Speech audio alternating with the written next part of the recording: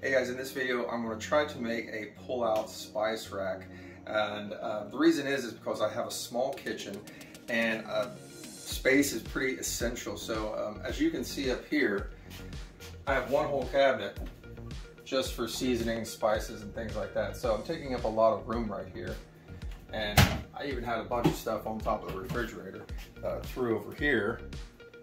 So here's kind of the plan.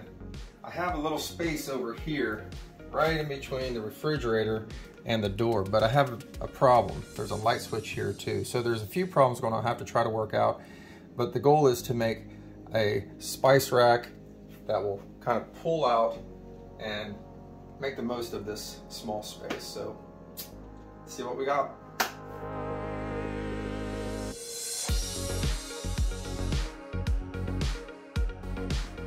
All right, so I've got the outer frame built, and the measurements aren't really going to matter too much to you. It's made to fit my area, so I won't worry about that too much. But down here, what I did is I made this a little bit longer. This is the bottom of our rack, and I made it to where the wheels are going to go under here, so they'll be slightly hidden. Let's say this is the front. They'll be slightly hidden, but they're a little bit long, so it keeps this off the floor, and I'll miss that door kick in there. So that's the reason why I have this down here. It's mainly just to hide that wheel, and it's going to look a little bit better. So next thing I'm going to do is start adding in my shelves.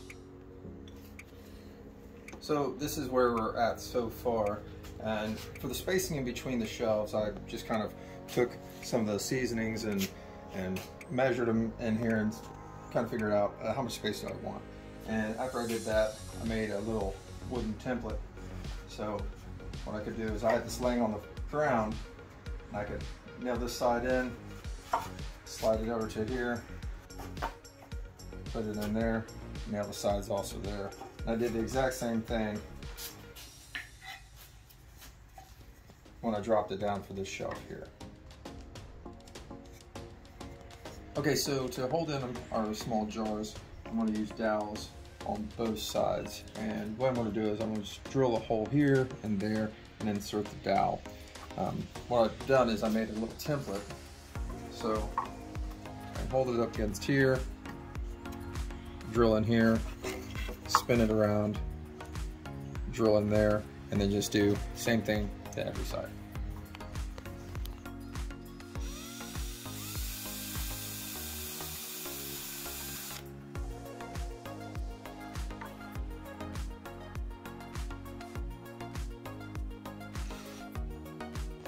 So it's made my marks, and I'll just drill in.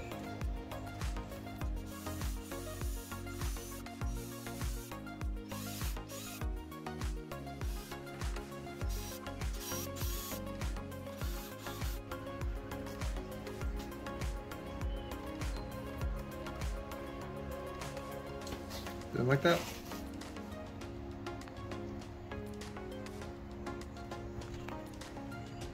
All right, so I've got this flipped upside down now, and I've added my little caster wheels.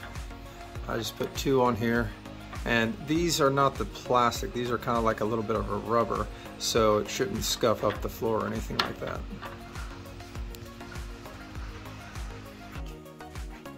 And here I've put these 2 pieces, I've screwed those together, and then I screwed them to the wall. Same one down there, and this is where our sliders are going to go, one here and one down there.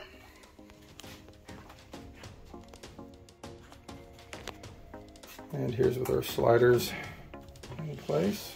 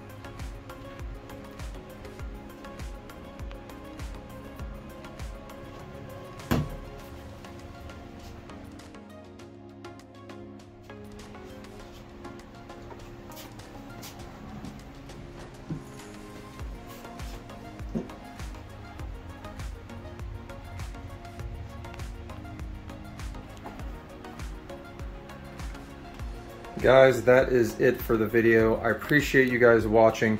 Don't forget to like, don't forget to subscribe, and hopefully this little project helps you in your efforts to build a slide out pantry or a slide out spice rack.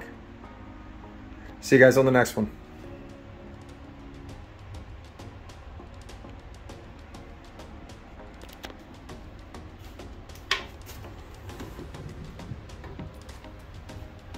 So what do you do when you have the day off?